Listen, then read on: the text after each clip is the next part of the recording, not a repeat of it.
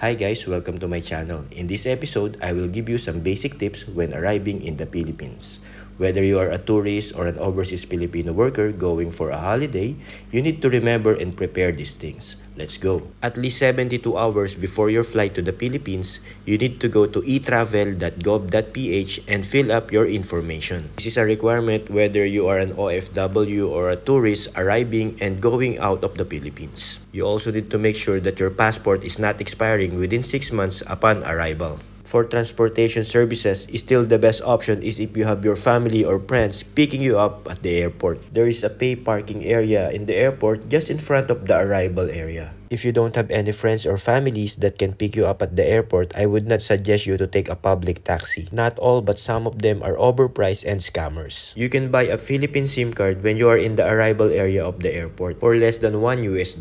For tourists, it is valid for 30 days. And if you are an overseas Filipino worker, you can register it using your valid ID and activate the roaming so you can still use it even if you are in or outside the Philippines. Once your Philippine SIM card is already activated, you can load some money so you don't have to bring a lot of cash when you travel the Philippines. Next is download GCash app or PayMaya app. You can use it as a digital wallet so you can order food, you can book a taxi, and pay your groceries in the supermarket. It's very convenient and safe so you don't have to bring a lot of cash when you're traveling in the Philippines. You can also download a GrabCar app so you can book a taxi. It's very easy, safe, and convenient. You just need to enter your location, where you are going, and you can see the rate and the details of the driver. You can also make an advance booking so you can schedule and make plan for your next travel.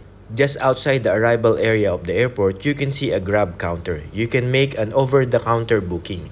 But still, the more convenient way is booking through an app so you don't have to line up in the queue. If ever there's no available Grab car, you can also check out the Philippine Airport Taxi. They are color yellow lined up also in the arrival area. It is also safe and convenient. They register every trip with the passenger and the driver details. It is a metered taxi so the rate will depend on how many kilometers is your destination. You can also download an app called Joyride Super App. This is similar to GrabCar. At least you have an option so you can compare prices and rates and you can check which is more and readily available in your area. There is also another option for transportation services. If you don't have a big baggage and you want to skip traffic, you can actually try the motorcycle taxi services. You can download Angkas, Move It, and Joyride Super App for motorcycle services. To be able to book and ride the motorcycle taxi from arrival area of the airport, you need to go up to the departure area. You can also book a rent-a-car service online, self-drive or with driver. Just double-check the legitimacy of the company to avoid scammers and overpricing. For ordering food online, you can download GrabFood and Foodpanda app. These are very convenient app for ordering food wherever you are,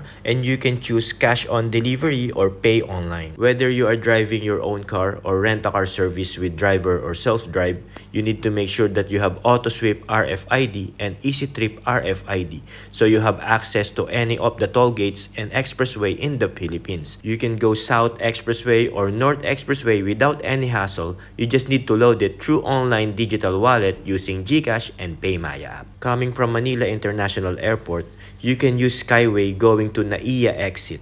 You have access to go to South Luzon Expressway or North Luzon Expressway if you want to escape the traffic of Manila. Aside from that, you should all be set and enjoy your vacation. Philippines is composed of 7,641 islands, so I bet that 30 days is even not enough to go for vacation. Anyway, enjoy your vacation in the Philippines and mabuhay. If you have some comments or suggestion, just leave it at the comment section. And don't forget to subscribe to my channel. Hanggang sa muli mga tropa, ride safe!